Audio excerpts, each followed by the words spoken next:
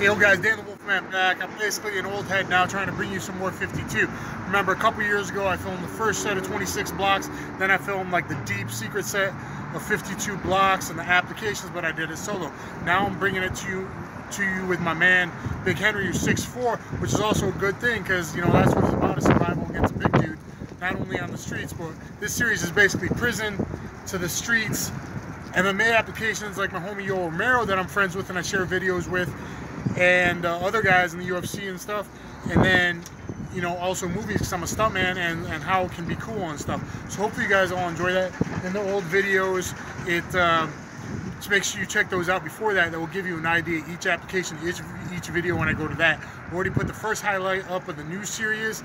Most of you guys liked it. I only got a couple comments that said it was good, but someone said like it ain't 52, probably because blocks 6 through 10, they don't realize, yes, it looks very kung fu-ish. They don't realize in the prison in the 70s and the early 80s, that's what it was big, heavy kung fu, JKD, Bruce Lee influence. It was there before really everyone, New York, Detroit, Chicago, everyone started busting caps, carrying heaters, and doing that kind of thing, like 82 to late 85, and then the crack epidemic hit, and then you guys stopped throwing hands and started shooting everyone for no reason, putting yourself in prison.